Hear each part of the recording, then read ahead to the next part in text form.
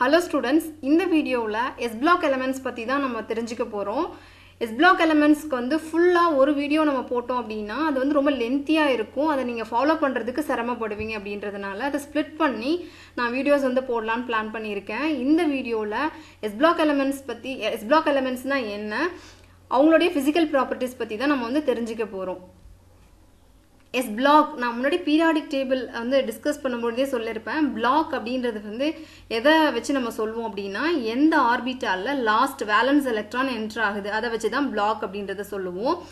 இங்க ஏன் S block அப்படி நம்ம சொல்றோம் அப்படினா லாஸ்ட் எலக்ட்ரான் என்ட்ரிங் ஆர்பிட்டால் வந்து S ஆர்பிட்டாலா இருந்துச்சுன்னா அவங்கள S block அப்படினு சொல்லுவோம். S ஆர்பிட்டால் ஒரு orbital 1 in number.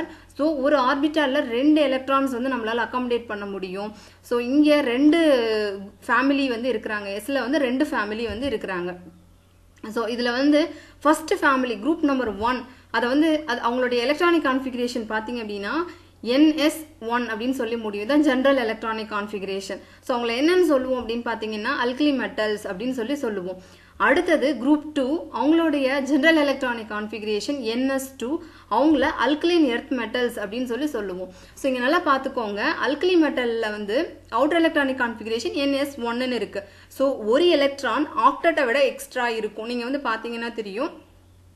So octet achieve பண்றதுக்காக இவங்க என்ன பண்ணுவாங்க அப்படினா அந்த ஒரு எலக்ட்ரானை லூஸ் பண்ணிட்டு ஸ்டேபிளான கான்ஃபிகரேஷனுக்கு வந்துருவாங்க, க்ளோஸ்டு ஷெல் கான்ஃபிகரேஷனுக்கு வந்துருவாங்க. சோ இதனால இவங்களுடைய most common oxidation state alkali மெட்டல்ஸோட most common oxidation state என்னன்னு பாத்தீங்கன்னா +1. சோ இது ஞாபகத்துல வச்சுக்கோங்க. அடுத்தது alkaline earth metals. Alkaline earth மெட்டல்ஸ்ல பாருங்க இவங்களோட general electronic configuration NS2. So இவங்களுக்கு நீங்க கான்ஃபிகரேஷன் இண்டிவிஜுவலா எழுதி பாத்தீங்கன்னா தெரியும். இந்த ரெண்டு எலக்ட்ரான் வந்து இவங்க லூஸ் பண்ணினாங்க அப்படினா இவங்களும் க்ளோஸ்டு ஷெல் கான்ஃபிகரேஷனுக்கு வந்துருவாங்க. சோ அதனால இவங்க எப்பவுமே இந்த ஈஸியா அந்த ரெண்டு எலக்ட்ரானை லூஸ் பண்ணுவாங்க. சோ இவங்களுடைய மோஸ்ட் காமன் ஆக்சிடேஷன் ஸ்டேட் பாத்தீங்கன்னா +2. சோ இதனால ஞாபகத்துல வந்து வச்சுக்க வேண்டிய விஷயம். சோ அல்கலை மெட்டல்ஸ்க்கு வந்து +1, அல்கலைன் எர்த் மெட்டல்ஸ்க்கு வந்து +2. சோ இவங்கள எல்லாமே மொத்தமா எலக்ட்ரோ பாசிட்டிவ் எலிமெண்ட்ஸ் அப்படினு சொல்லுவாங்க. ஏன்னா இவங்க எலக்ட்ரானை ஈஸியா டொனேட் பண்ணிடுவாங்க. சோ அதனால எலக்ட்ரோ பாசிட்டிவ் எலிமெண்ட்ஸ் அப்படினு சொல்லுவோம். சோ அடுத்தது இவங்களோட பிசிக்கல் ப்ராப்பர்ட்டிஸ் பத்தி பார்க்கலாம். ஃபர்ஸ்ட் இங்க குரூப் 1 நான் சொன்னேன் இல்லையா, அதுல இருக்கக்கூடிய மெம்பர்ஸ்லாம் யாரு, இது இந்த பீரியாடிக் டேபிள்ல இது எப்படி ஞாபகம் வச்சுக்கிறேன்றதுக்காக நிமோனிக்ஸ் நான் வந்து கொடுத்துருக்கேன். ஸோ அது உங்களுக்கு ஞாபகம் இருந்ததுனாலே இது நீங்க வந்து ஆர்டர் வந்து உங்களுக்கு ஞாபகத்துல இருக்கும். Lithium, sodium, potassium, rubidium, caesium and francium. இதுல பிரான்சியம் பாத்தீங்க அப்படின்னா ரேடியோ ஆக்டிவ் எலிமெண்ட். அதனால இவங்களுடைய ப்ராப்பர்ட்டிஸ் எதுவுமே நம்ம வந்து கொடுத்துருக்க மாட்டோம். பாக்கி இருக்கக்கூடிய எலிமெண்ட்ஸுக்கு தான் இங்க பிசிக்கல் ப்ராப்பர்ட்டிஸ் இப்ப டிஸ்கஸ் பண்ண போறேன். எலக்ட்ரானிக் கான்ஃபிகரேஷன் லித்தியத்துக்கு பாருங்க 2s1 முடியும், அதாவது ஹீலியம், அந்த ஹீலியமோட கான்ஃபிகரேஷன் பிளஸ் அந்த 2s1 அப்படின்னு சொல்லி முடிஞ்சிருக்கு. ஸோ இது உங்களுக்கு புரியும் அப்படின்னு சொல்லி நினைக்கிறேன். ஸோ அதே மாதிரியே சோடியத்துக்கு பார்த்தீங்கன்னா நியான் கான்ஃபிகரேஷன் 3s1 அப்படின்னு சொல்லி முடியும். அடுத்தது பொட்டாசியத்துக்கு 4s1, 5s1, 6s1, பிரான்சியத்துக்கு 7s1. So இது எப்படி நம்ம ஈஸியாக நீங்கள் உங்களுக்கு ஞாபகம் இருக்கும் அப்படின்னா அந்த 2s1 முடியறது எதை மீன் பண்ணுது அப்படின்னா லித்தியம் வந்து எந்த பீரியடை சேர்ந்தது அப்படின்னா செகண்ட் பீரியட்ல சேர்ந்த எலிமெண்ட், சோடியம் வந்து தேர்ட் பீரியடை சேர்ந்த எலிமெண்ட், பொட்டாசியம் வந்து ஃபோர்த் பீரியடை சேர்ந்த எலிமெண்ட். ஸோ இந்த கான்ஃபிகரேஷனை வச்சே நம்ம என்ன சொல்ல முடியும் அப்படின்னா அது எந்த பீரியட் அப்படின்றத உங்களால ஃபைண்ட் அவுட் பண்ண முடியும். ஸோ n அப்படின்றது பிரின்சிபல் குவாண்டம் நம்பர். அந்த பிரின்சிபல் குவாண்டம் நம்பர் எதை ரெப்ரசென்ட் பண்ணுது, பீரியட் ஆஃப் அன் எலிமெண்ட் உள்ள ஒரு பீரியாடிக் டேபிள்ல இருக்கக்கூடிய பீரியடை ரெப்ரசென்ட் பண்ணுது. பீரியட்னா என்ன, ஹரிசாண்டல் ரோஸ். ஸோ இதை நான் ஏன் டீட்டெயில்டா இங்க சொல்றேன் அப்படின்னா வேற எங்கேயாவது இது ரிலேட்டட் உங்களுக்கு கொஸ்டின் கேட்டாலும் உங்களுக்கு ஆன்சர் பண்ண தெரியணும். கான்ஃபிகரேஷன் பேஸ் பண்ணி பீரியட் ஃபைண்ட் அவுட் பண்றது, அந்த எலிமெண்ட் என்னன்னு கண்டுபிடிங்க அப்படின்னு சொல்றதுன்னா இப்படி கேட்டாங்கன்னா உங்களுக்கு கண்டுபிடிக்க தெரியணுன்றதுக்காக நான் இந்த இடத்துல சொல்றேன். அடுத்தது அட்டாமிக் ரேடியஸ். அட்டாமிக் ரேடியஸ் உடைய ட்ரெண்ட் தான் இங்க நம்ம பார்க்க போறோம். அதுக்கு முன்னாடி அட்டாமிக் ரேடியஸ்னா என்னன்னு தெரிஞ்சுக்கோங்க. அணு ஆரம் அப்படின்றது தான் அட்டாமிக் ரேடியஸ் அப்படின்னு சொல்லுவோம். ஸோ இப்போ அட்டாமிக் ரேடியஸ் அப்படின்னா ஒரு ஆட்டம் வந்து பார்த்துக்கோங்க, இந்த போர் மாடலை இமேஜின் பண்ணிக்கோங்க. சென்ட்ரல்ல நியூக்ளியஸ் இருக்கும், நிறைய ஷெல்ஸ் வந்து இருக்கும் இல்லையா. இப்போ அட்டாமிக் ரேடியஸ் அப்படின்னா என்ன அப்படின்னா distance between the centre of the nucleus and the valence shell. Outer ஷெல்லுக்கும் நியூக்ளியஸோடைய அணு கருவுடைய மையத்துக்கும் வெளிக்கூட்டுக்கும் உள்ள டிஸ்டன்ஸ் தான் வந்து என்ன அப்படின்னா அணுவினோட ஆரம் அப்படின்னு சொல்லுவோம். இந்த அணுவினோட ஆரம் வந்து ஒரு குரூப்ல, அதாவது இந்த ஃபர்ஸ்ட் குரூப் அல்கலி மெட்டல்ஸ்க்குள்ள போகும்பொழுது எப்படி வந்து டாப் டு பாட்டம் டிராவல் பண்ணும்போது எப்படி மாறுது, அதுதான் ட்ரெண்ட் அப்படின்னு சொல்றது. இங்க பாருங்க, அதாவது லித்தியத்தோட அட்டாமிக் ரேடியஸ் என்ன 1.52. அடுத்தது வந்து போகும்பொழுது என்ன ஆகுது அப்படின்னா 1.86 சோடியத்துக்கு. அதோட அப்படியே நீங்க டிராவல் பண்ணிட்டே வந்தீங்கன்னா சீசியத்துக்கு 2.65 வந்திருக்கு. இது வந்து நல்லா கவனமா பார்த்துக்கோங்க. அட்டாமிக் ரேடியஸ் இன்க்ரீஸ் ஆகுது and moving top down the group. So இப்போ என்ன ஆகுது அப்படின்னு சொன்னா ஏன் இந்த இன்க்ரீஸ் வந்து வருது, நம்பர் ஆஃப் ஷெல்ஸ் வந்து இன்க்ரீஸ் ஆகிட்டே வருது. அதை நீங்க இந்த எலக்ட்ரானிக் கான்ஃபிகரேஷன்ல பாத்தீங்கன்னா உங்களால ஃபீல் பண்ண முடியும். லித்தியத்துக்கு மொத்தம் 2 ஷெல் தான் இருக்கு. நீங்க சோடியம் வரும்போது 3rd ஷெல் வந்துருது, பொட்டாசியத்துக்கு 4th ஷெல் வந்துருது, ருபீடியத்துக்கு 5th ஷெல் வந்துருது. ஸோ இந்த மாதிரி நம்பர் ஆஃப் ஷெல்ஸ் வந்து இன்க்ரீஸ் ஆக அட்டாமிக் ரேடியஸ் இன்க்ரீஸ் ஆகுது. ஸோ இது உங்களுக்கு புரிஞ்சுக்க முடியும் அப்படின்னு நினைக்கிறேன். நீங்க அந்த போர் மாடலை இமேஜின் பண்ணினீங்கன்னா இது ஏன் இன்க்ரீஸ் ஆகுதுன்றதையும் உங்களால வந்து புரிஞ்சுக்க முடியும். அடுத்தது அயானிக் ரேடியஸ். ஸோ அயானிக் ரேடியஸ்லையும் பெருசா வேரியேஷன் இல்லை. ஆனால் அட்டாமிக் ரேடியஸ்க்கும் அயானிக் ரேடியஸ்க்கும் என்ன டிஃபரன்ஸ் இதை மட்டும் தெரிஞ்சுக்கோங்க. ட்ரெண்ட் வந்து அட்டாமிக் ரேடியஸ் மாதிரியே சேமா தான் இருக்கும். அட்டாமிக் ரேடியஸ்ன்றது ஒரு அணுவினுடைய ஆரம். அயானிக் ரேடியஸ்ன்றது அயனி ஆரம். அணுனா என்ன, அயனினா என்ன? அயனி அப்படின்றது என்னன்னா, இங்க நான் ஆல்ரெடி சொன்ன அல்கலி மெட்டல்ஸ் எல்லாமே பாசிட்டிவ் அயான்ஸ் தான் ஃபார்ம் பண்ணுவாங்க அப்படின்னு சொல்லியிருந்தேன். ஸோ இப்போ இவங்க மோனோ பாசிட்டிவா தான் இருப்பாங்க அல்கலி மெட்டல்ஸ் இல்லையா. ஸோ இப்போ பாருங்க, லித்தியம் எடுத்துக்கலாம். லித்தியம் ஃபர்ஸ்ட் எப்படி இருக்கும் அதுகிட்ட அப்படின்னா 3 புரோட்டான்ஸ் அண்ட் 3 எலக்ட்ரான்ஸ் இருக்கும். 3 புரோட்டான்ஸ் நியூக்ளியஸ்ல இருக்கும், 3 எலக்ட்ரான்ஸ் அவுட்டர்ல இருக்கும். ஸோ 3 புரோட்டான்ஸ் 3 எலக்ட்ரான்ஸை கண்ட்ரோல் பண்ணுது. ஸோ அதனால தான் அந்த சைஸ் எப்படி இருக்குன்னு சொல்லி இமேஜின் பண்ணிக்கோங்க. After the loss of 1 electron, ஒரு எலக்ட்ரானை இழந்த பிறகு 3 புரோட்டான் நியூக்ளியஸ்ல இருக்கு, ஒரு எலக்ட்ரான் அது இழந்துருச்சு, 2 எலக்ட்ரான் தான் இருக்கு. Positive charge excess. அப்போ எலக்ட்ரான் மேல கண்ட்ரோல் வந்து என்னவா இருக்கும்னா ரொம்ப எஃபெக்டிவா இருக்கும். அதனால அந்த கூடானது ஷ்ரிங்க் ஆக ஆரம்பிக்கும், சுருங்கி நியூக்ளியஸை நோக்கி நகரும். இப்போ என்ன ஆகும், ஆரம் என்ன ஆகும் வந்து குறைஞ்சிரும். ஸோ அயனி ஆரம் என்ன ஆகுதுன்னா குறையுது. ஸோ இது ஏன் குறையுதுன்றதை உங்களால புரிஞ்சுக்க முடியும்னு நினைக்கிறேன். ஸோ இதுதான் வந்து கதை. இது எல்லாமே காமனா மோனோ பாசிட்டிவ் அயான்ஸ் தான், ஒரு பாசிட்டிவ் சார்ஜ் தான். ஸோ அதை பத்தி நீங்க வந்து மைண்ட் பண்ணிக்க தேவையில்லை. ஸோ எல்லாமே ஒரு பாசிட்டிவ்ன்றதுனால அணு ஆரத்தை கம்பேர் பண்ணும்போது அயனி ஆரம், அதாவது கேட்டயானிக் ரேடியஸ் என்ன ஆகுது அப்படின்னா டிக்ரீஸ் ஆகுது. இது காம்படிட்டிவ் எக்ஸாம்ல நீங்க வந்து இதுல இருந்து கொஸ்டின்ஸ் வந்து எதிர்பார்க்கலாம். ஸோ இது எப்படி கேட்பாங்க அப்படின்னா ஆனயான், கேட்டயான், நியூட்ரல் ஆட்டம். ஸோ இந்த மாதிரி கொடுத்துட்டு அதோடைய ரேடியஸ் கம்பேர் பண்ண சொல்லுவாங்க. இங்க நீங்க தெரிஞ்சுக்க வேண்டியது அட்டாமிக் ரேடியஸை விட அல்கலி மெட்டல்ஸ் அந்த அல்கலி மெட்டல் அயான்ஸோட ரேடியஸ் வந்து குறையும். ஸோ கேட்டயான் ரேடியஸ் வந்து குறையும். அதை ஞாபகத்தில் வச்சுக்கோங்க. பீரியாடிக் ட்ரெண்ட்னு நீங்க பாத்தீங்க அப்படின்னு சொன்னா எல்லாமே ஒரு பாசிட்டிவ்ன்றதுனால அகெயின் ஷெல் இன்க்ரீஸ் ஆக என்ன ஆகும் அப்படின்னு சொன்னா ரேடியஸ் வந்து இன்க்ரீஸ் ஆகும். பட் அட்டாமிக் ரேடியஸை விட இது கம்மியா தான் இருக்கு. அதை நீங்க ரெண்டுத்துக்கும் கம்பேர் பண்ணி பார்த்துக்கோங்க. லித்தியத்துக்கு 1.52 இருந்துச்சு, அது குறைஞ்சு 0.76 இருக்கு. சோடியத்துக்கு 1.86 இருக்கு, அது குறைஞ்சு 1.02 வந்திருக்கு. ஸோ இது வந்து குறையும். அதே மாதிரி டாப் டு பாட்டம் டிராவல் பண்ணும்போது இன்க்ரீஸ் ஆகும். ஏன்னா ஷெல் இன்க்ரீஸ் ஆகிறதுனால இது இன்க்ரீஸ் ஆகும். ஸோ இதனால கவனமா புரிஞ்சுக்கோங்க. அடுத்தது melting point. So melting point எங்கே கேட்டாலும் சரி, அது வந்து ஆர்கானிக் காம்பவுண்டா இருக்கட்டும், எங்கே கேட்டாலும் சரி, மெல்டிங் பாயிண்ட்னா என்ன? ஃபர்ஸ்ட் நம்ம வந்து ரெண்டு ஆட்டம் இல்லை 2 மாலிகூல் எவ்வளோ க்ளோஸரா இருக்கு, அதுக்கு இடையில ஃபோர்ஸ் ஆஃப் அட்ராக்ஷன் எவ்வளோ ஜாஸ்தியா இருக்கு, அதை நம்ம பார்க்கணும். அப்போ ஃபோர்ஸ் ஆஃப் அட்ராக்ஷன் ஜாஸ்தியா இருந்துச்சுன்னா அவங்கள பிரிக்கிறதுக்கு தேவைப்படக்கூடிய எனர்ஜி அதிகமா நம்ம கொடுக்கணும். அதுதானே மீனிங். ஸோ அந்த டெம்பரேச்சர் நம்ம அதிகமா இங்க கொடுக்குறோம். நம்ம வந்து இங்க டெம்பரேச்சர்ல சொல்றோம். ஸோ டெம்பரேச்சர் வந்து இங்க அதிகமா கொடுக்கணும். ஃபோர்ஸ் ஆஃப் அட்ராக்ஷன் கம்மியா இருந்துச்சுன்னா டெம்பரேச்சர் கம்மியா நம்ம வந்து கொடுக்கணும். அதுதான் வந்து இங்க விஷயம். ஸோ இங்க பாருங்க, லித்தியத்தோட சைஸ் வந்து சின்னது.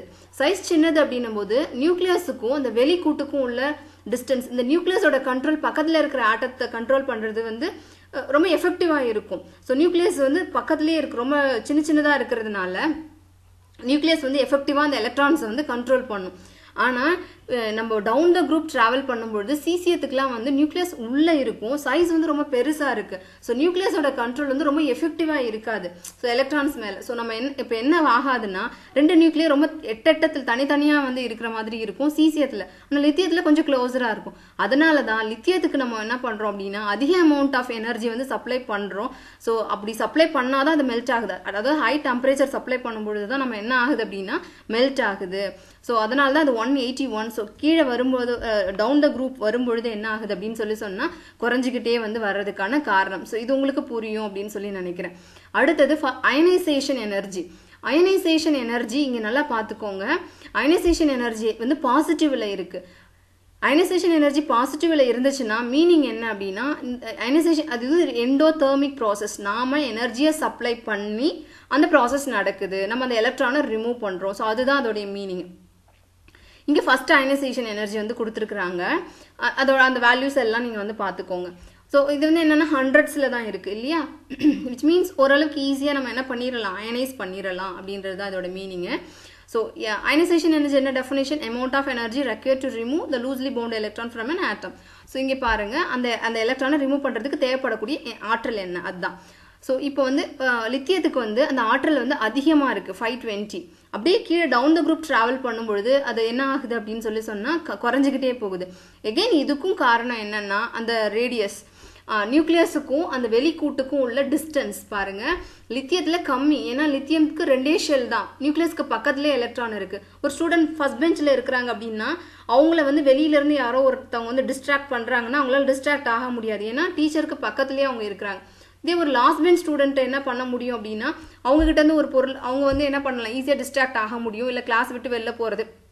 ஸோ அவங்க வந்து டீச்சர்ட்டு கொஞ்சம் எஸ்கேப் ஆக முடியும். So something like that. நியூக்ளியஸ்க்கு பக்கத்துலேயே இருக்கிறதுனால லித்தியமில் வந்து அவுட்டர் ஷெல் நியூக்ளியஸ்க்கு பக்கத்துலேயே இருக்குது. ஸோ அங்கேருந்து ஒரு எலக்ட்ரானை பிரித்து வெளியில் கொண்டு போகிறதுக்கு you have to supply more energy. சிசிஎம்மை பார்த்தீங்கன்னா டோட்டலாக என்ன இருக்குது அப்படின்னா 6th ஷெல்லில் தான் அந்த லாஸ்ட் எலக்ட்ரான் இருக்குது. ஸோ இது எப்படி அப்படின்னா ஈஸியாக என்ன பண்ணிட முடியும், லெஸ் எனர்ஜி நீங்கள் சப்ளை பண்ணாலே அந்த எலக்ட்ரானை வெளியில் எடுத்துடலாம். ஸோ இதுதான் வந்து ரீசன், நியூக்ளியஸ்க்கும் அந்த அவுட்டர் ஷெல்லுக்கும் உள்ள டிஸ்டன்ஸ், அதுதான் வந்து இங்கேயும் ரீசன். அடுத்தது பாருங்க எலக்ட்ரோ நெகட்டிவிட்டி. எலக்ட்ரோ நெகட்டிவிட்டி வந்து ஒரு யூனிட்லெஸ் ஒன்று. ஸோ இங்கே இது வந்து கேட்ட கொஷின், ஸோ அதனால் ஞாபகத்தில் வச்சுக்கோங்க. எலக்ட்ரோ நெகட்டிவிட்டிக்கு யூனிட் இல்லை. ஸோ இது என்னென்ன ஒரு கம்பேரிசன் மாதிரி தான் நம்ம பண்ணி சொல்லுவோம். எலக்ட்ரோ நெகட்டிவிட்டி வந்து ரொம்ப லீஸ்ட் இருக்கிறது யார் அப்படின்னா அல்கலி மெட்டல்ஸ்க்கு தான் அப்படின்னு சொல்லுவோம். ஏன் அப்படின்னா இவங்களுக்கு எலக்ட்ரோ பாசிட்டிவ் கேரக்டர் தான் வந்து இருக்கு. இவங்க வந்து வேற யார்ட்டையும் இந்த எலக்ட்ரானை வாங்கிக்கணும்னு நினைக்க மாட்டாங்க, இன்ஸ்டெட் இவங்க கொடுப்பாங்க எலக்ட்ரானை. ஸோ அதனால இவங்களுக்கு எலக்ட்ரோ நெகட்டிவிட்டி ரொம்ப கம்மி தான் இருக்கும். பட் குரூப்குள்ள நீங்க பாத்தீங்க அப்படின்னா யாருக்கு எலக்ட்ரோ நெகட்டிவிட்டி ஜாஸ்தியா இருக்கு அப்படின்னா டவுன் த குரூப் போகும்பொழுது எலக்ட்ரோ நெகட்டிவிட்டி வந்து குறையுது. ஏன் இது குறையணும் அப்படின்னு சொல்லி யோசிங்க. நியூக்ளியஸ் தான் பக்கத்துல இருக்கக்கூடிய ஒரு எலக்ட்ரானை வந்து அட்ராக்ட் பண்றதுக்கான காரணமே. அந்த நியூக்ளியஸ் வந்து நியூக்ளியஸ்க்கும் இந்த ஷெல்லுக்கும் உள்ள டிஸ்டன்ஸ் எப்படி இருக்கு அதுதான் இங்கேயும் மேட்ரு. ஸோ இது சின்ன ஆட்டம் லித்தியம் அப்படின்றது, சிசிஎம் பெருசு, சிசியத்துக்குள்ள வந்து இருக்குது நியூக்ளியஸ். ஸோ நிறைய ஷெல்ஸ் வந்து சிசியத்தில் இருக்கு, ஆனால் லித்தியத்தில் 2 ஷெல் தான் இருக்கு. ஸோ அதனால தான் எலக்ட்ரோ நெகட்டிவிட்டி வந்து லித்தியத்துக்கு ஜாஸ்தியாக இருக்கு. டவுன் த குரூப் போக எலக்ட்ரோ நெகட்டிவிட்டி வந்து டிக்ரீஸ் ஆகுது. எலக்ட்ரோ நெகட்டிவிட்டின்றது என்ன, the tendency to attract the bonding pair of electron towards itself. அந்த அட்ராக்டிவ் டெண்டன்சி எதனால வருது, நியூக்ளியஸ்னால வருது. நியூக்ளியஸ் இங்க உள்ள பரி ஆகி இருக்கு, இங்க சிசியத்துல நல்ல உள்ள இருக்கு. ஸோ அப்போ அங்க அது இந்த நியூக்ளியஸ் போய் பக்கத்தில் இருக்கக்கூடிய ஒரு எலக்ட்ரானை அட்ராக்ட் பண்ணி இழுத்துட்டு வருது கொஞ்சம் கஷ்டம் சிசியத்தில். பட் அது ஈஸி லித்தியத்தில், ஏன்னா அங்கே 2 ஷெல் மட்டும்தான் இருக்கு. இதுதான் ரீசன். ஸோ இதையும் உங்களால் புரிஞ்சுக்க முடியும்னு நான் நினைக்கிறேன். அடுத்தது ஹைட்ரேஷன் என்தால்பி. ஹைட்ரேஷன் என்தால்பி ஒரு முக்கியமான ஒரு விஷயம். ஒரு அயானை வந்து நம்ம வந்து தண்ணியில் போடுறோம் அப்படின்னும் பொழுது அதை சுற்றி வாட்டர் மாலிகுல் வந்து சரௌண்ட் பண்ணிக்கும். ஏன் சரௌண்ட் பண்ணுது அப்படின்னு யோசிச்சு பாருங்க. இதெல்லாம் பாசிட்டிவ் அயான்ஸ், லித்தியம் இதெல்லாம் பாசிட்டிவ் அயான்ஸ் ப்ரொடியூஸ் பண்ணும். ஸோ இந்த பாசிட்டிவ் அயான் எல்லாம் ப்ளஸ் இருக்கு அப்படின்னா வாட்டர் மாலிகுல்ல என்ன இருக்கும் அப்படின்னு சொன்னால் போலரைஸ் ஆகும். Water molecule O delta minus and H பிளஸ்ஸாக polarise ஆகும். ஆக்சிஜன் போய் என்ன ஆகும் அப்படின்னா அந்த லித்தியத்தோட வந்து ஒரு டைபோல் இன்ட்ராக்ஷன் வந்து ஃபார்ம் பண்ணும், இன்ட்ராக்ட் பண்ணும். சரியா? ஸோ அயன் டைபோல் இன்ட்ராக்ஷன் வந்து அங்கே வந்து வரும். ஸோ அந்த இன்ட்ராக்ஷன் பொழுது அப்படி இன்ட்ராக்ட் ஆகிறதுனால எனர்ஜி வந்து ரிலீஸ் ஆகுது. அதாவது இந்த ஹைட்ரேஷன் அப்படின்ற ப்ராசஸ் வந்து எக்ஸோதெர்மிக் ப்ராசஸ் அப்படின்னு சொல்லுவோம். ஸோ எனர்ஜி அங்கேருந்து ரிலீஸ் ஆகுது. ரிலீஸ் ஆகிற அளவுக்கு இது ஸ்டெபிலைஸ் ஆகுது. That is the meaning. எக்ஸோதெர்மிக்னா என்ன அப்படின்னா அந்த ப்ராசஸ் வந்து ஸ்பான்டேனியஸ், அதான் டெல்டா ஹெச் வந்து நெகட்டிவ் அப்படின்னா அந்த ப்ராசஸ் வந்து ஸ்பான்டேனியஸ் ப்ராசஸ் அப்படின்னு சொல்லுவோம். ஸோ இங்கே வந்து என்ன ஆகுது அப்படின்னா லித்தியத்துக்கு நீங்கள் பாருங்கள் அதிக அமௌண்ட் ஆஃப் எனர்ஜி வந்து ரிலீஸ் ஆகும். அண்ட் சிசியத்துக்கு நீங்கள் பார்த்தீங்கன்னா கம்மி அமௌண்ட் ஆஃப் எனர்ஜி தான் ரிலீஸ் ஆகுது. எகைன் இங்கேயும் யார் தான் காரணம் அப்படின்னா இங்கேயும் லித்தியமுடைய அந்த சின்ன சைஸும் அட்டாமிக் ரேடியஸ் வந்து லித்தியத்துக்கு வந்து ரொம்ப சின்னது இல்லையா, அந்த சின்ன சைஸும் அந்த நியூக்ளியஸ்க்குள்ள டிஸ்டன்ஸும் தான் வந்து காரணம். நியூக்ளியஸ்க்கும் அந்த அவுட்டருக்கு உள்ள டிஸ்டன்ஸ் தான் காரணம். ஸோ இது ரொம்ப சைஸ் சின்னது அப்படின்னும் பொழுது என்ன ஆகுது அப்படின்னா நல்ல அந்த நியூக்ளியஸை சுற்றி நியூக்ளியஸ் பாசிட்டிவ் சார்ஜ் தான் ரீசன் அப்படின்னு சொல்லியிருக்கேன். அந்த அயானில் இருக்கிற பாசிட்டிவ் சார்ஜ் நோக்கி ஆக்சிஜன் நிறைய வந்து அந்த ஆக்சிஜன் மாலிகுல்ஸ் வாட்டர் மாலிகுல்ஸ் வந்து சரௌண்ட் ஆகும். இதுவே நீங்க சீசியத்துக்கு பாத்தீங்க அப்படின்னா அந்த பாசிட்டிவ் சார்ஜோட இன்டென்சிட்டி அவுட்டர்ல வந்து அதிகமா ப்ரொனவுன்ஸ் ஆகுமா அப்படின்னா ஆகாது. ஏன்னா சைஸ் வந்து ரொம்ப பெருசு. ஸோ அதனால அந்த வாட்டர் மாலிகுலுக்கு வந்து தேவைப்படக்கூடிய அந்த பாசிட்டிவ் சார்ஜ் அதிகமா இருக்குமா அவுட்டர்ல அது ஃபீல் பண்ண முடியுமானா முடியாது. ஸோ அதனால தான் வந்து என்ன ஆகுது அப்படின்னா அந்த ஹைட்ரேஷன் என்தால்பி வந்து ரொம்ப கம்மியா இருக்குது சீசியத்துக்கு. குரூப் ட்ரெண்ட் வந்து பார்த்துக்கிட்டிங்கன்னா குறைஞ்சிக்கிட்டு வருது ஹைட்ரேஷன் என்தால்பி. ஏன் அந்த காரணம் அதுவும் உங்களுக்கு புரியும் அப்படின்னு நான் நினைக்கிறேன். ஹைட்ரேஷன் என்தால்பி இதுக்கு நீங்கள் நல்லா தெரிஞ்சு வச்சுக்க வேண்டிய ஒன்று அல்கலைன் எர்த் மெட்டல்ஸ்க்கு. சரி, அடுத்தது ரொம்ப ரொம்ப ரொம்ப முக்கியமான ஒரு விஷயம். இப்போ ஃப்ளேம் கலர் நான் வந்து டிஸ்கஸ் பண்ண போகிறேன். இந்த ஃப்ளேம் கலர் பேஸ் பண்ணி காம்படிட்டிவ் எக்ஸாமில் கொஷின்ஸ் எதிர்பார்க்கலாம். இல்லை நார்மலாக உங்கள் போர்டு எக்ஸாமில் கூட நீங்கள் கொஷின்ஸ் வந்து எக்ஸ்பெக்ட் பண்ணலாம். இல்லை ஏதோ ஒரு இடத்துல வந்து ஒரு எலமெண்ட்டுக்கான ஹிண்ட்டாக வந்து இந்த ஃப்ளேம் கலரை வந்து கொடுத்துருக்கலாம். ஸோ அப்படிலாம் கொடுத்தா ஐடென்டிஃபை பண்ண உங்களுக்கு தெரிய வேண்டிய ஒன்று. ஃப்ளேம் கலரை வச்சு நம்ம அந்த எலமெண்ட் என்னன்னு நம்ம வந்து ஐடென்டிஃபை பண்ண முடியும். ஸோ அதனால இது நல்லா தெரிஞ்சுக்கோங்க. லித்தியத்தோட கலர் வந்து என்னன்னா டீப் ரெட். சோடியத்தோட கலர் வந்து எல்லோ. பொட்டாசியம் வயலட்னு சொல்லுவோம், இல்லை லிலாக்னு சொல்லுவோம். Rubidium bluish red. Caesium blue colour. சரி, இது எப்படி வந்து நம்ம ஈஸியாக ஞாபகத்தில் வச்சுக்கலாம் அப்படின்னு சொல்லி நிமோனிக்ஸ் வந்து சொல்கிறேன், ஞாபகத்தில் வச்சுக்கோங்க. ஸோ இது எல்லாமே நம்ம இப்போ கேட்கும்போது நம்மளால வந்து அண்டர்ஸ்டாண்ட் பண்ணிக்க முடியும். நமக்கு வந்து இப்போ வந்து ஞாபகத்தில் இருக்கிற மாதிரி இருக்கும். பட் அப்புறமா வந்து நமக்கு வந்து கொஞ்சம் இதை படித்து முடிச்சுட்டு கொஞ்சம் நாளுக்கு அப்புறம் இதை வந்து மறக்கலாம் இல்லையா? அதனால நிமோனிக்ஸ் வந்து சொல்லித்தரேன். ஸோ இதை வந்து ஃபாலோ பண்ண முடியுதான்னு பாருங்கள். லில்லி வந்து ரெட் கலர். லில்லி ரெட், அது ஞாபகத்தில் வச்சுக்கோங்க. Deep red lily. ஸோ அடுத்தது வந்து என்ன அப்படின்னா லில்லினா நீங்கள் வந்து அல்லின்னு ஞாபகம் வச்சுக்கோங்க. லில்லி ரெட் கலர் லில்லியும் இருக்குது. So right. ஸோ இதை வந்து ஒரு நிமோனிக்ஸ்க்காக நான் வந்து இங்கேருந்து சொல்கிறேன். லில்லினா ஒன்னே ஒயிட் அப்படின்னு சொல்லி உங்களுக்கு நீங்கள் அப்படி போயிடாதீங்க. லில்லி ரெட் கலர் லில்லி இருக்குது. So lily red, deep red. So அதுக்கு அந்த இது ஞாபகம் வச்சுக்கோங்க. அடுத்தது சன்ஃப்ளவர் என்ன கலர்? எல்லோ கலரில் இருக்கும். Sunflower yellow, sodium yellow. அடுத்தது வந்து என்ன அப்படின்னா பொட்டாசியம். இந்த பொட்டாசியம் அப்படின்றத வந்து ஞாபகம் வச்சுக்க முடிஞ்சுன்னா பாருங்க. இல்லை பி வர்றதுனால பர்பிள், இதெல்லாம் ரிலேட்டட் கலராக வருதுல்ல.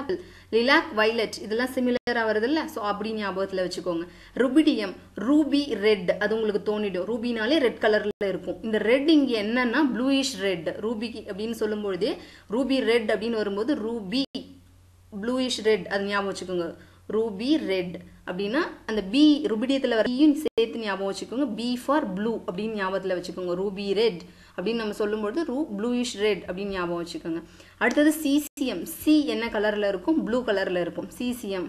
ஸோ சி ப்ளூ கலர், அது ஞாபகத்தில் இருக்கும். ஸோ திரும்ப ஒரு தடவை நான் சொல்கிறேன். Lily red, sunflower yellow, potassium purple B வருது அப்படின்றதுனால வயலட் லிலாக் அந்த ரிலேட்டட் கலர் வருது. ருபிடியம் ஆர்யூபி அப்படின்னு வருது இல்லையா? ஆர்யூபி, அதனால ரப் அப்படின்னு வரும்போது ரூபி ரெட். அந்த பியும் சேர்த்துக்கோங்க. அந்த ஞாபகத்தில் வரணும். ரூபி ரெட்டுன்னு நம்ம சொல்லும்போது இடையில ப்ளூயிஷ் அப்படின்றது சேர்த்துக்கணும். அடுத்தது சீசியம் வந்து என்ன கலர் அப்படின்னு பார்த்தீங்கன்னா சி ப்ளூ. ஸோ இதுதான் வந்து இதுக்கான நிமோனிக்ஸ். அடுத்தது அல்கலைன் எர்த் மெட்டல்ஸ் யார்? Beryllium, magnesium, calcium, strontium, barium and radium. இதில் ரேடியம் வந்து ரேடியோ ஆக்டிவ் எலமெண்ட் அப்படின்னு சொல்லுவோம். இப்போ உங்களோட எலக்ட்ரானிக் கான்ஃபிகரேஷன் பார்த்தீங்க அப்படின்னா helium configuration பெரிலியத்துக்கு followed by 2s2 அப்படின்னு சொல்லி முடியுது. விச் மீன்ஸ் பெரிலியம் செகண்ட் பீரியடை சேர்ந்த எலமெண்ட். மெக்னீஷியத்துக்கு 3s2 முடியுது. Magnesium third period element. So இந்த மாதிரி தான் நீங்கள் புரிஞ்சுக்கணும். ஸோ அது உங்களுக்கு புரியும்னு நினைக்கிறேன். அடுத்தது பாருங்க அட்டாமிக் ரேடியஸ் அணு ஆரம் எப்படி இருக்கு அப்படின்னா அங்கே சொன்ன மாதிரி அதே ட்ரெண்டு தான். ஸோ டவுன் த குரூப் நம்ம ட்ராவல் பண்ணும் பொழுது அட்டாமிக் ரேடியஸ் வந்து இன்க்ரீஸ் ஆகுது. ஏன் இன்க்ரீஸ் ஆகுது? நம்பர் ஆஃப் ஷெல்ஸ் வந்து இன்க்ரீஸ் ஆகுது. அதனால வந்து அட்டாமிக் ரேடியஸ் வந்து இன்க்ரீஸ் ஆகுது. அதே மாதிரியே தான் ionic radius down the group வரும்பொழுது என்ன ஆகுது அப்படின்னு சொன்னால் இங்கேயும் இன்க்ரீஸ் ஆகுது. ஆனால் இங்கே ஒரு விஷயம் நீங்கள் வந்து ஞாபகத்தில் வச்சுக்கணும். அல்கலி மெட்டல்ஸுக்கும் அல்கலின் எர்த் மெட்டல்ஸுக்கும் கம்பேர் பண்ணி பாருங்க. ரேடியஸ் வந்து கம்பேர் பண்ணி பாருங்க. Second period element and third period element, அதாவது பீரியடோட அதாவது பெரிலியத்துக்கும் லித்தியத்துக்கும் கம்பேர் பண்ணுங்க. மெக்னீஷியத்துக்கும் சோடியத்துக்கும் கம்பேர் பண்ணி பாருங்களேன் அட்டாமிக் ரேடியஸ். ஸோ அல்கலி மெட்டல்ஸுக்கு தான் ரேடியஸ் வந்து ஜாஸ்தியாக இருக்கும். அல்கலைன் எர்த் மெட்டல்ஸுக்கு ரேடியஸ் வந்து என்ன ஆயிருக்கும்? குறைஞ்சிருக்கும். விச் மீன்ஸ் பீரியட்ல நம்ம டிராவல் பண்ணும் பொழுது ரேடியஸ் என்ன ஆகுது? அட்டாமிக் ரேடியஸ் என்ன ஆகுது? டிக்ரீஸ் ஆகுது. குரூப்ல டிராவல் பண்ணும்போது இன்க்ரீஸ் ஆகுது. அது உங்களுக்கு புரியும்னு நினைக்கிறேன். பீரியட்ல என்ன ஆகுது? அட்டாமிக் ரேடியஸ் டிக்ரீஸ் ஆகுது. ஏன் அப்படின்னா ஷெல் இங்க சேம் தான். அங்கேயும் செகண்ட் ஷெல்லு தான், இங்கேயும் செகண்ட் ஷெல்லு தான். ஆனால் வந்து என்ன ஆகுது, புரோட்டானிக் சார்ஜ் உள்ள நியூக்ளியர் சார்ஜ் என்ன ஆகுது அப்படின்னா இன்க்ரீஸ் ஆகுது. டிஸ்டன்ஸ் என்னமோ அதுதான், ஆனால் நீங்கள் என்ன பண்ணுறீங்க, புரோட்டான் சார்ஜ் இன்க்ரீஸ் ஆகிறதுனால ஷெல்லை இன்னும் எஃபெக்டிவாக அவங்க என்ன பண்ணுவாங்க அப்படின்னு சொன்னால் உள்ளே எடுப்பாங்க. ஸோ அதனால் இங்கே ரேடியஸ் டிக்ரீஸ் ஆகுது. அல்கலி மெட்டலை விட அல்கலின் எர்த் மெட்டலுக்கு ரேடியஸ் டிக்ரீஸ் ஆகிறதுக்கு இதுதான் வந்து காரணம். ஸோ இதனால் ஞாபகத்தில் வச்சுக்கணும் நீங்கள். அடுத்தது அயானிக் ரேடியஸ். அயானிக் இவங்க டைபாசிட்டிவாக இருப்பாங்க. ரெண்டு எலக்ட்ரானை வந்து இவங்களால லூஸ் பண்ண முடியும். ஸோ அது உங்களுக்கு புரியும்னு நினைக்கிறேன். ஸோ அயானிக் ரேடியஸ் அவங்களுடைய அந்த ட்ரெண்ட் என்ன ஆகுது அப்படின்னு சொல்லி நீங்கள் வந்து பாருங்கள். எகெயின் குரூப்புக்குள்ளே என்ன ஆகும் அப்படின்னு பார்த்தீங்கன்னா இன்க்ரீஸ் ஆகும். பீரியடில் கம்பேர் பண்ணினீங்க அப்படின்னு சொன்னால் பீரியடில் டிக்ரீஸ் ஆகும். லெஃப்ட் டு ரைட் ட்ராவல் பண்ணும்போது டிக்ரீஸ் ஆகும் பீரியடில் ரேடியஸ். சரி, குரூப்பில் இன்க்ரீஸ் ஆகும். இன்க்ரீஸ் ஆகிறதுக்கு காரணம் ஷெல் இன்க்ரீஸ் ஆகுது. பீரியடில் டிக்ரீஸ் ஆகிறதுக்கு காரணம் புரோட்டானிக் சார்ஜ் வந்து இன்க்ரீஸ் ஆகிறது. அதே ஷெல் வந்து சேமாக தான் இருக்கும் ஒரு பீரியடில். ஸோ அடுத்தது மெல்டிங் பாயிண்ட். இங்கே மெல்டிங் பாயிண்ட் வந்து பாருங்கள், மெல்டிங் பாயிண்ட் ரொம்ப வந்து ஜாஸ்தியாக இருக்குது இங்கே. ஸோ பெரிலியத்துக்கு வந்து என்ன அப்படின்னு சொன்னால் மெல்டிங் பாயிண்ட் ரொம்பவே ஜாஸ்தியாக இருக்குது. ஸோ அடுத்தது வந்து நீங்கள் வந்து பார்க்குறீங்க அப்படின்னு சொன்னால் இன்னும் போக போக டவுன் த குரூப் வந்து நீங்கள் பார்த்தீங்க அப்படின்னு சொன்னால் மெல்டிங் பாயிண்ட் என்ன ஆகுது அப்படின்னு பாருங்கள். மெல்டிங் பாயிண்ட் வந்து டிக்ரீஸ் ஆகுது. மெல்டிங் பாயிண்ட் டிக்ரீஸ் ஆகிறதுக்கு காரணம் என்னன்னு பார்த்தீங்க அப்படின்னா சைஸ் வந்து போக போக இன்க்ரீஸ் ஆகுது. விச் மீன்ஸ் அட்ஜசன்ட் ஆட்டம் இந்த புரோட்டான் அட்ஜசன்ட் ஆட்டத்தை வந்து கண்ட்ரோல் பண்ணுறது வந்து அவங்களுக்கும் இவங்களுக்குள்ள அட்ராக்ஷன் வந்து எப்படி இருக்கும் அப்படின்னு சொன்னால் நம்ம கம்மியாக இருக்கும். சைஸ் இன்க்ரீஸ் ஆக சைஸ் சின்னதாக இருந்துச்சு அப்படின்னு சொன்னால் ரொம்ப எஃபெக்டிவாக இருக்கும். அதே மாதிரி நீங்கள் நல்லா பார்த்தீங்கன்னா தெரியும், பெரிலியத்துக்கு வந்து தௌசண்ட்ஸில் இருக்குது. ஸோ தௌசண்ட்ஸில் இருக்குன்னா என்ன மீனிங் அப்படின்னு சொன்னால் ரொம்பவே வந்து ஃபோர்ஸ், ரெண்டு நியூக்ளியருக்கு நடுவில் இருக்கக்கூடிய அந்த ஃபோர்ஸ் ஆஃப் அட்ராக்ஷன், ரெண்டு ஆட்டத்துக்கு இருக்கக்கூடிய அந்த ஃபோர்ஸ் ஆஃப் அட்ராக்ஷன் வந்து ரொம்ப ஜாஸ்தியாக இருக்குது. ஸோ அதனால தான் வந்து 1287 டிகிரி செல்சியஸ் நம்ம ஹீட் பண்ணனா மட்டும்தான் இது என்ன ஆகுது வந்து பெரிலியம் வந்து மெல்ட் ஆகுது. ஏன் அப்படின்னு பார்த்தீங்கன்னா நம்ம அல்கலி மெட்டல்ஸை கம்பேர் பண்ணும்போது இவங்களுக்கு என்ன ஆகுது, பெரிலியத்தோட சைஸ் வந்து என்ன ஆயிடுது அப்படின்னு சொல்லி பார்த்தீங்கன்னா சின்னதாகிடுது. சைஸ் ரொம்ப சின்னதாகிடுச்சு அப்படின்னு சொன்னால் ஆப்வியஸாக மெல்டிங் பாயிண்ட் என்ன ஆகும், ஜாஸ்தி ஆகும். ஸோ இந்த வீடியோ நீங்கள் பார்த்துட்டு இருந்தாலும் முன்னாடி போய் நீங்கள் என்ன பண்ணுங்க அப்படின்னு சொன்னால் எடுத்து கம்பேர் பண்ணி பார்த்துக்கோங்க. சைஸ் வந்து டிக்ரீஸ் ஆகுதா, அப்போ சைஸ் டிக்ரீஸ் ஆனிச்சுன்னா என்ன ஆகும் மெல்டிங் பாயிண்ட். ஸோ அதை வந்து நீங்கள் வந்து பார்த்து அண்டர்ஸ்டாண்ட் பண்ணிக்கோங்க. அடுத்தது ionisation enthalpy. So ionisation enthalpy வந்து என்னன்னு பாருங்கள். முன்னாடி சொன்ன மாதிரி தான் அயனைசேஷன் என்தால்பி வந்து எண்டோதெர்மிக், நல்லா பாசிட்டிவ்ல இருந்து நம்ம கொடுத்துருக்குறோம். So positive down the group போகும்பொழுது என்ன ஆகுது அப்படின்னு சொன்னால் அயனைசேஷன் என்தால்பி குறையுது. ஏன், again size is the reason. So என்ன பண்ண முடியும் அப்படின்னு சொன்னால் ஒரு வெளி நியூக்ளியஸை விட்டு கண்ட்ரோல் டிஸ்டன்ஸில் இருக்கக்கூடிய ஒரு எலக்ட்ரானை ரிமூவ் பண்ணுறது வந்து ரொம்ப ஈஸி. ஸோ ஈஸியாக நம்மளால் ரிமூவ் பண்ணிட முடியும். ஸோ அதுதான் இங்கேயும் மேட்ரு. ஸோ அது உங்களுக்கு புரியணும்னு நினைக்கிறேன். அடுத்தது எலக்ட்ரோ நெகட்டிவிட்டி. அல்கலி மெட்டல்ஸ் தான் லீஸ்ட் எலக்ட்ரோ நெகட்டிவ். அல்கலி மெட்டல்ஸை விட இவங்க வந்து கொஞ்சம் எப்படி இருப்பாங்கன்னா எலக்ட்ரோ நெகட்டிவாக தான் இருப்பாங்க. அந்த வேல்யூ உங்களுக்கு அது ரெண்டுத்தையும் கம்பேர் பண்ணிங்கனாலே உங்களுக்கு தெரியும் அப்படின்னு சொல்லி நினைக்கிறேன். ஸோ இங்கே வந்து 1.6 அங்கே லித்தியத்துக்கு 1 தான் இருந்திருக்கும். ஸோ அதை நீங்கள் பார்த்தீங்கனாலே உங்களுக்கு வந்து புரியும் அப்படின்னு நினைக்கிறேன். இருக்கிறதுலே லீஸ்ட் எலக்ட்ரோ நெகட்டிவ் யார் அப்படின்னா அல்கலி மெட்டல்ஸ். அப்படியே அலாங் த பீரியடில் ட்ராவல் பண்ணிகிட்டே வரீங்க அப்படின்னு சொன்னால் electro negativity left to right travel பண்ணும்பொழுது இன்க்ரீஸ் ஆகிட்டே இருக்கும். நான் மெட்டல்ஸ்க்கு வரும்போது ரொம்பவே இன்க்ரீஸ் ஆகும் அது. ஸோ அதையும் வந்து உங்களுக்கு புரிஞ்சுக்க முடியும் அப்படின்னு நினைக்கிறேன். டவுன் த குரூப் வந்து டிக்ரீஸ் ஆகும். அதுக்கு காரணமும் இந்த சைஸ் தான். நியூக்ளியஸுக்கும் வெளியில் அந்த டிஸ்டன்ஸ் தான் வந்து காரணம். நியூக்ளியஸ் ரொம்ப உள்ளே இருக்கும், அதுதான் வந்து காரணம். அடுத்து ஹைட்ரேஷன் என்தால்பி. இங்கே வந்து பார்த்தீங்க அப்படின்னா ஹைட்ரேஷன் என்தால்பி வந்து இவங்களுக்கு ரொம்பவே ஜாஸ்தியாக இருக்குது. எகெயின் இதுக்கும் யார் தான் காரணம் அப்படின்னு சொன்னால் size and charge of the ions. So charge வந்து இங்கெல்லாம் டைபாசிட்டிவாக இருப்பாங்க, சைஸ் வந்து ரொம்பவே சின்னதாக இருக்குது. ஸோ ஹைட்ரேஷன் என்தால்பி அதாவது எக்ஸோதெர்மிக், மோர் எக்ஸோதெர்மிக். இவங்கெல்லாம் தௌசண்ட்ஸில் இருக்காங்க பார்த்தீங்களா. ஸோ இவங்க மோர் எக்ஸோதெர்மிக். ஸோ இதை உங்களுக்கு புரிஞ்சுக்க முடியும் அப்படின்னு நினைக்கிறேன். அது அல்கலி மெட்டல்ஸை கம்பேர் பண்ணும்போது இவங்க மோர் எக்ஸோதெர்மிக்காக இருக்கிறதுக்கு காரணம் என்ன, அதை மோர் நெகட்டிவாக இருக்கிறதுக்கு காரணம் என்ன, அந்த அளவுக்கு இவங்க ஸ்டெபிலைஸ் ஆகுறாங்க அப்படின்னு சொல்லி அர்த்தம். டவுன் த குரூப் நீங்கள் பார்த்தீங்க அப்படின்னா அந்த ட்ரெண்ட் பார்த்தீங்கன்னா தெரியும். இந்த டிக்ரீஸ் எனர்ஜி ரிலீஸ் வந்து கம்மியாகுது. அதாவது மைனஸில் வந்து -1305 தான் இருக்குது. ஸோ அது வந்து ரொம்ப கம்மி இல்லையா. ஸோ அப்போ வந்து என்ன ஆகும் அப்படின்னா சைஸ் எகெயின் அதுதான் வந்து காரணம் இல்லையா. ஸோ ஹைட்ரேஷன் என்தால்பி வந்து டவுன் த குரூப் வந்து என்ன ஆகுது அப்படின்னா டிக்ரீஸ் ஆகுது. Flame colour. நான் இது வந்து ஃப்ளேம் யார் என்ன கலர் கொடுப்பாங்க அப்படின்னா வந்து அல்கலி மெட்டல்ஸ் சொல்லும்போது சொன்னேன். ஆனால் ஃப்ளேம்க்கான காரணம் உங்களுக்கு சொல்லணும் இல்லையா. ஸோ அதை நான் சொல்ல மறந்துட்டு இதை வந்து நான் தெரிஞ்சுக்கோங்க. ஃப்ளேம் ஒரு எலிமெண்ட் வந்து ஃப்ளேம் கலர் வந்து கொடுக்குது அப்படின்னா அதுக்கு காரணம் என்ன அப்படின்னு பார்த்தீங்கன்னா இவங்க வந்து என்ன அப்படின்னா எலக்ட்ரோபாசிட்டிவ் எலிமெண்ட்ஸ், ஆல்கலி மெட்டல்ஸும் சரி ஆல்கலைன் எர்த் மெட்டல்ஸும் சரி எலக்ட்ரோபாசிட்டிவ் எலிமெண்ட்ஸ் ஈஸியாக வந்து அந்த எலக்ட்ரானை வந்து கொடுப்பாங்க இந்த சென்ஸ். நம்ம ஃப்ளேமில் வந்து அவங்கள ஹீட் பண்ணும்பொழுது என்ன ஆகும்னா ஃப்ளேமில் இருக்கக்கூடிய எனர்ஜியை எடுத்துக்கிட்டு அந்த எலக்ட்ரான் வந்து எக்ஸைட் ஆகும், ஹையர் எனர்ஜி லெவலுக்கு வந்து துள்ளும். நீங்கள் புரிஞ்சுக்கணும் அப்படின்னா துள்ளி போகும் ஹையர் எனர்ஜி லெவலுக்கு. ஸோ எனர்ஜியை வாங்கிக்கிட்டு அது ஹையர் எனர்ஜிக்கு போகும்பொழுது அந்த எனர்ஜியை திருப்பி அந்த வாங்கிக்கிட்ட எனர்ஜியை திரும்ப வெளியில் சரௌண்டிங்க்கு கொடுக்கும். அது விசிபிள் ரீஜியனில் வந்து இருக்கும். கொடுத்துட்டு மேலே இருக்கக்கூடிய ஹையர் எனர்ஜி ஸ்டேட்லேருந்து திரும்ப கிரவுண்ட் ஸ்டேட்டுக்கு இது வந்து வரும். அப்படி வரும்பொழுது அந்த எனர்ஜி ரிலீஸ் ஆகுதில்ல, அது விசிபிள் ரீஜியனில் நம்ம வந்து பார்த்தோம். அதுதான் கலராக நம்ம வந்து பார்க்குறது. ஸோ இது உங்களுக்கு புரியும் அப்படின்னு சொல்லி நினைக்கிறேன். இதுதான் கலருக்கு காரணம். இங்கே பாருங்க, பெரிலியம் அண்ட் மெக்னீஷியம் என்னன்னா கலர் கொடுக்க மாட்டாங்க. இதுக்கான காரணம் என்ன அப்படின்னு பார்த்தீங்கன்னா இவங்க கிட்ட இருக்கக்கூடிய எலக்ட்ரான், ஏன்னா இவங்க சின்ன சைஸ் அப்படின்னு சொல்லியிருக்கேன். சைஸ் சின்னதாக இருக்கிறதுனால அந்த ஃப்ளேம்னால அந்த எலக்ட்ரானை எக்ஸைட் பண்ண முடியாது. ஸோ அதுதான் வந்து காரணம். அதனால தான் இவங்க ஃப்ளேம் கலர் கொடுக்கறது இல்லை. ஸோ இந்த ரீசன் உங்களுக்கு புரிஞ்சிருக்கும் அப்படின்னு நான் நினைக்கிறேன். ஸோ நம்ம ஃப்ளேமில் ஹீட் பண்ணும்பொழுது அந்த எனர்ஜியை வாங்கிட்டு இந்த எலக்ட்ரான்ஸ்னால எக்ஸைட் ஆக முடியாது. ஸோ இது வந்து பெரிலியம் அண்ட் மெக்னீஷியத்துக்கு தான். ஏன் இவங்க ரெண்டு பேருக்கும் இந்த கதை வருது அப்படின்னா சைஸ் இவங்க ரொம்ப சின்னது. அதுவும் உங்களுக்கு புரியும் அப்படின்னு நான் நினைக்கிறேன். அடுத்தது கால்சியம் என்ன கலர் கொடுக்குது ஃப்ளேம்லன்னு பாருங்க, பிரிக் ரெட் கலர். ஸோ இதை வந்து நீங்கள் எப்படி ஞாபகம் வச்சுக்கலாம், கேப் அப்படின்னு ஞாபகம் வச்சுக்கோங்க. கேப்ரி அப்படின்னு கூட ஞாபகம் வச்சுக்கலாம், கேப்ரி. ஸோ கால்சியம் பிரிக் ரெட், ஸோ அதுதான் கேப்ரி. ஸோ இது வந்து உங்களுக்கு வந்து பிரிக் ரெட் அப்படின்றத மறக்குது, கேப்ரின்றது உங்களுக்கு ஞாபகம் இல்லைன்னா கால்சியம் பிளட்ல இருக்கு. ஸோ ரெட் கலர், அது ஞாபகத்தில் வச்சுக்கோங்க, கேப்ரி. அடுத்தது ஸ்ட்ரான்ஷியம்.